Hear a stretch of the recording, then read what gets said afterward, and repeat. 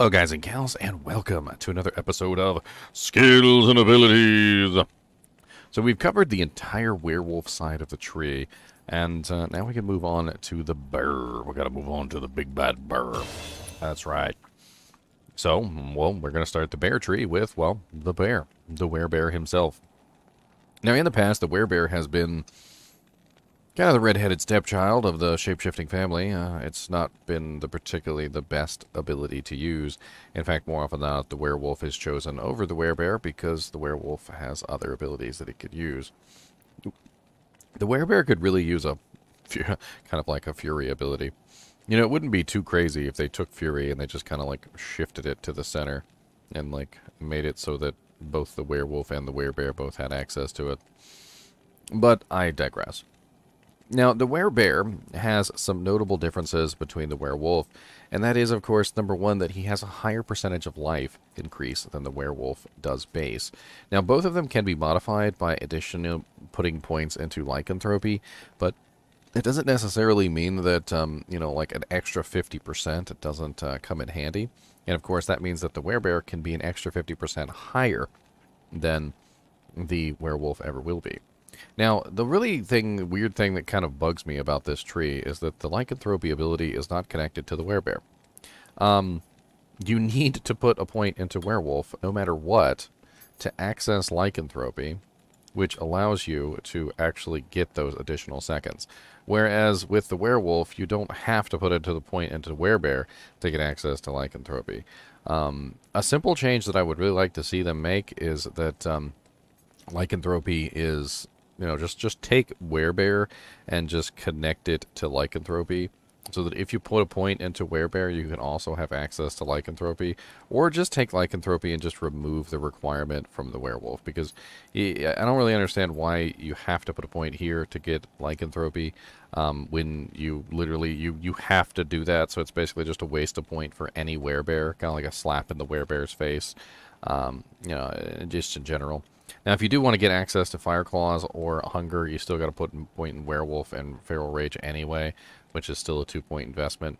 But at the very least, it would help if you're not going for that. Now, not only does Werebear have more maximum life than the Werewolf, there are also some very specific changes to this particular doojankery that makes the Werebear so nice. Number one, the werebear is slower than the werewolf, so this is important to note. Obviously, the werewolf has that really nice attack speed bonus that he gets when he levels up, so the werewolf is always going to be the faster of the two. You're going to need a considerable amount of increased equipment to make him the same speed, or maybe even better than the werewolf. Now, the werebear does, however, have a very nice damage bonus and a defensive bonus. And this is something that, unfortunately, the werewolf is just completely lacking. Having completed a playthrough on the Druid in solo self-found P8, I can tell you that the werewolf is completely and utterly lacking of any kind of defensive capability.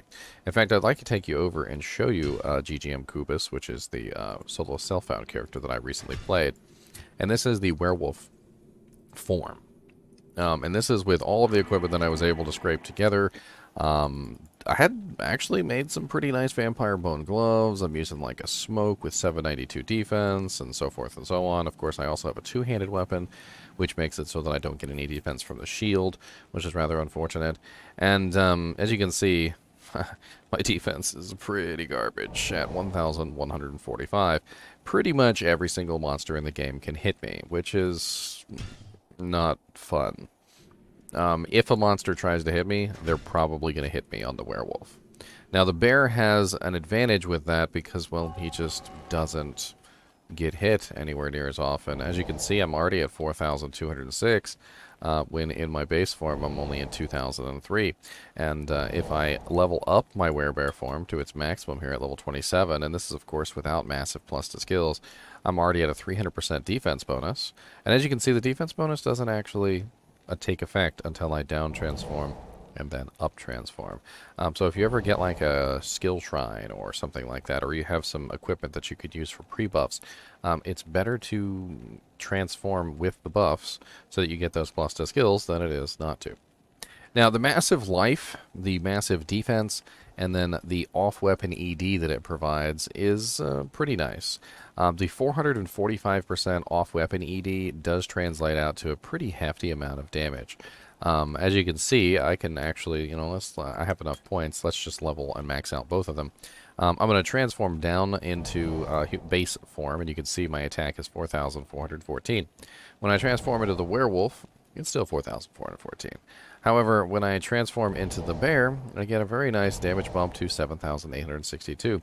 And of course, this stacks on top of other damage bonuses like that you would get from Maul. So, for instance, if I level up Maul to maximum, Maul can potentially provide me with a 480% damage bonus, which is a pretty hefty amount. Unfortunately, you do have to hit multiple times to obtain that. And we'll be talking about Maul later in its own separate video. But for now, let me just say that Maul does require quite a few hits to actually reach its maximum potential.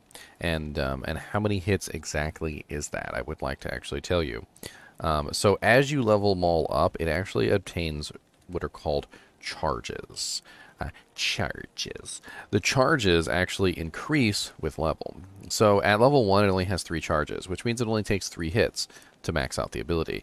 However, at level 10 it's 8 charges, and at level 20 it's 13 charges, and at level 30 it's 18 charges, and at level 40 it's 23 charges, and at level 50 it's 28 charges, and so forth and so on. Now what does that actually mean? Well, that means that at level 50 it takes you 28 attacks to max out the number of charges, which is in a specific bonus to, the 3 to 48%. So as of right now, I currently have 16 charges, which means I would have to attack 16 times to increase that high enough that I can max it out. But with the Werebears, 445%, and the Maul's 480%, you're looking at a pretty massive damage bump there. Just kind of ridiculous.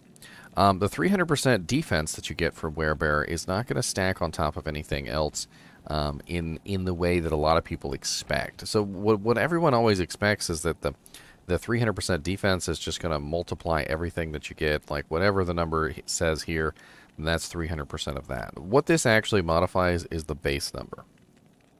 So any base defense that you change is going to drastically increase the amount. Like for instance here, I have just a plain Sun Spirit, which is 127 defense. And as you can see, I have 8,012. Now if I put the Sun Spirit on, you'll notice that I gain 500 and what is that, like 508 for this 127. So the 127 is getting multiplied by the 300. Now if you have another effect, like say for instance you're using a Fortitude. Fortitude is a pretty common armor, and it has a chilling armor effect. The chilling armor effect is a defense bonus as well, and it will also increase your defense, but it will not stack with the defense bonus from the Werebear. Now what it actually does is it multiplies the base. So if I down transform here, you'll see what I mean. So I currently have the chilling armor effect, which brings me to 12,481 defense, which is actually pretty damn good, to be honest. And basically, when I down transform, you'll notice that my defense is now 6,091. The Sun Spirit is still getting multiplied by the defense bonus from the chilling armor. And so I'm going from 5,728 to 6,091. However, when I up transform into my bear form, I'm at 11,737. And when I put the helmet on, you'll notice that I gain nearly like 1,000 some odd defense. That's because the chilling armor is modifying the 127 by its value, and the bear is modifying the 127 by its value separately. Which both add to the total. So when you have multiple defense bonuses all stacking together like this on a target, like even just the smallest amount of defense from a pair of gloves or something like that can be a huge boon, which is why I usually recommend to people, if you can upgrade an item, then do so. Like, for instance, a lot of the times people will be using something like Frostburns or Mage Fists or something of that nature, and they're just using them in their base form. Well, you can upgrade them at least one tier, and the strength requirement doesn't really go up a huge amount. Like, take, for instance, Saigon's Gauge War Gauntlets, which are 110 strength requirement when you upgrade them the first time. That's actually not bad at all, and most characters can swing that with ease. So if you are using Saigon's Gauge within your build, and you want to get a little bit of extra defense bump out of it, you can upgrade those to get that defense. And I would not recommend this unless you're a character that's actually multiplying defense. There are a lot of characters that multiply defense. Paladins with their Holy Shield multiply defense. Sorceresses with their Chilling Armor. As you can see, the Werebear with his massive defense bump here. There's a lot of different characters that are capable of this.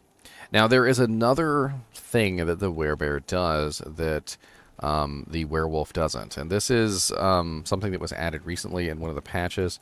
And it's important to talk about this one because if you haven't played around with the Werebear since the patch, the big shapeshifter patch, then you don't know about these. But basically what it does is it allows you to just be uninterruptible, like at any time. So when you're in the middle of fighting monsters, they cannot interrupt you at all from any action that you take. You are 100% uninterruptible as a bear, even if they hit you, even if they hit you really hard. They are not going to actually dish out any damage. And to show you the maul thing real quick, since I am out here, you can actually look at my damage and you can see it go up. So as I attack, you will notice that my damage is continually increasing with each individual hit that I make. And until I reach my max charges, that effect will not stop going up. In fact, let me go ahead and let it go down real quick because I think I already reached max charges while I was beating the crap out of Eldritch. And I'll show you again. It's actually a pretty long duration. It's 20 seconds. So as you can see, I'm at 7,862. And as I go out here, we're going to go ahead and bonk some things. So first charge, second charge, third charge, fourth, fifth, sixth, seventh, eighth, ninth, 10th. Oh, missed. 10, 11, 12, 13, 14, 15, 16.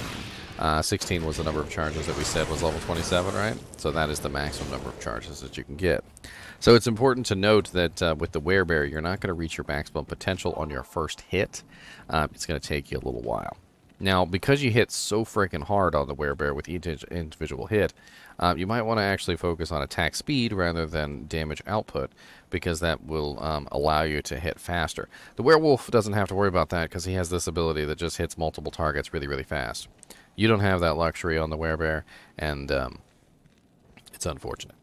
Another very amazing ability that the Werebear has access to is Shockwave. Now, Shockwave is probably one of the biggest advantages that Werebear has over the werewolf, and it's really just because you can lock down so many targets with it. And I'm just going to cap it out here just for you know, Pete's sake, and I'm going to show you just how ridiculous this ability can be. Let's go somewhere where the monsters are nice and nasty, like Trav.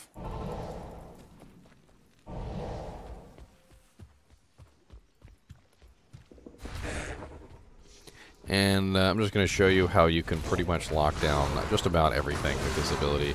Including elites, by the way. Elites are not immune to stuns. They just are more difficult to stun, which is kind of like a contradiction.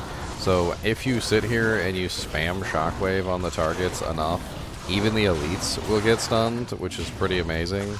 And this ability can be spread out. You can dish out stuns to pretty much everything nearby, locking down just about everything with these. And Shockwave is one of those crazy abilities that just has nearly infinite uses. The stun duration is 17.2 seconds, which means that if I go over here and I stun one monster, like, let me see if I can find just one monster to stun. This boy right here, he's just going to be stuck there for 17 seconds. I'm stunned you guys too. How about that? Look, now you're all stunned. Yay. Just 17 seconds just standing there doing nothing while you can wail on them. And you can. You can just walk up to them and you can start beating them to death while they're stuck there. It's one of the safest builds in the game, quite honestly. Just simply because, number one, you have a massive defense bump, which is absolutely great, okay? Number two, the Werebear can hit like insane heights as far as health is concerned.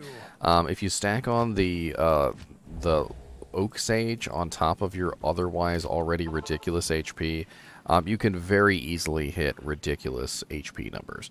As you can see, I'm sitting at 3,156, and this isn't even like a maxed out character as far as like plus to skills go. You could very easily have a better helmet, obviously, more shape-shifting skills. You could very easily be using, you know, like various plus to skill equipment instead of, you know, all max damage charms. You could be using shapeshifter charms. Like, you can definitely deck out. I mean, just like absolutely deck out the life on the frickin' Werebear. And of course, pluses to lycanthropy and pluses to oak sage, and are going to increase that life even more. On top of this, the Werebear also has access to, you know, shockwave, which allows him to stun targets for really long periods of time, and just in general is one of the tankiest beasts in the world with his completely unstoppable effect, which means that no matter what, even if you're in the middle of a fight, you can just run away. Other characters may have trouble running away. They might get locked in a faster hit recovery loop. There might be other issues. But no, the Werebear, he doesn't have trouble running away. As long as he doesn't die, he's fine. Now, the Werebear also has access to Fire Claws, which is pretty nice. And you can use Fire Claws on either the Werebear or the Werewolf. And it really comes down to attack speed. I do think that the Werewolf is the superior choice, I think, for Fire Claws, just simply because he can attack faster. But the Werebear is no slouch either and can hit some pretty high breakpoints as well. I do believe last time I checked, though, the Werebear, no matter how fast you make him, can't quite get as fast as the Werewolf. Although, feel free to correct me down in the comments.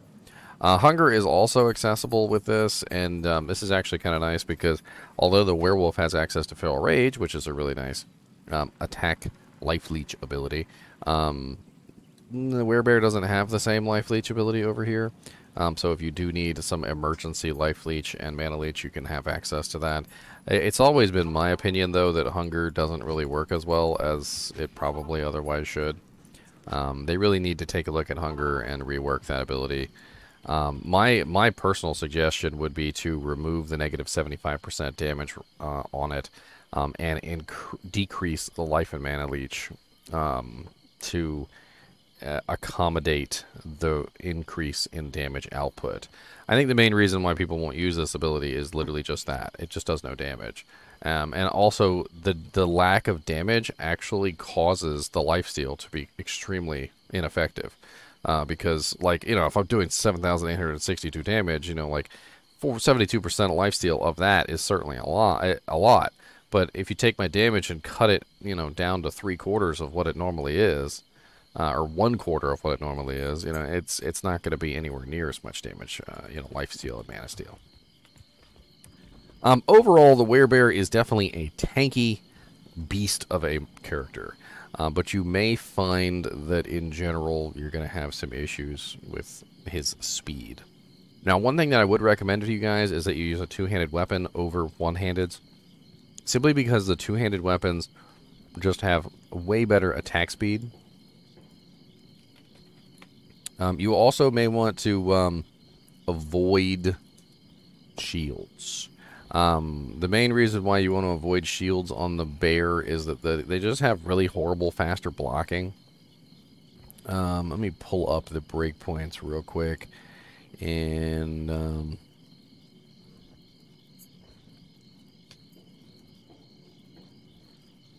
so the Druid bear form, which is different than the Druid and the Druid werewolf form, faster blocking is 12. With a 0 faster blocking, which is really bad, by the way. Like, it's that's really, really bad. So the werewolf form just really has kind of like the worst blocking, like, known to man. You can put a shield on him, and if you put enough faster blocking on the character, you can get that to a semi-decent, like, breakpoint as far as, like, faster blocking rate. But, honestly, it's just, especially at a low level, you kind of really want to avoid shields entirely. Another interesting thing about shapeshifted forms is that you can use bows, which is always a weird thing. So if you want to use a bow or a crossbow on a shapeshifted form, you totally can. You just have to make sure you have bolts or arrows in the actual slot to actually get it done. And there's tons of bows and crossbows that are actually pretty damn good for usefulness case scenario, like the Buriza Do Canyon, which works really good for shapeshifter druids. Wisdom Draw is actually a fun one because it has amp damage and 100% deadly strike, and so forth and so on. And just to show you guys, I'm not BSing you. You can actually take any bow, any crossbow, and you can, of course, use them to attack with. And I have my maul ability here. We'll leave the panel open so you guys can see I'm not BSing. And you can actually attack with a crossbow, which is pretty damn cool. I saved this particular crossbow because it has the amp damage proc on it. So the entire point behind this one is to give me amp damage so that I can proc that on physically immune targets.